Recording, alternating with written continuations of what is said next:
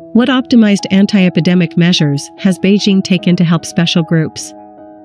People in Beijing are no longer required to provide negative nucleic acid test results to access supermarkets, commercial buildings, various public places, and communities. But a 48-hour negative nucleic acid test result is still needed to access certain facilities where special groups of people gather. Pregnant women and the elderly can be quarantined at home after infection. Fever clinics and emergency departments in hospitals are not allowed to refuse critically ill patients who are infected with COVID-19 or those who lack a negative nucleic acid test result. The COVID-19 vaccination rates of the elderly, especially those aged above 80, need to be accelerated. The city's vaccination sites continue to optimize vaccination services for the elderly.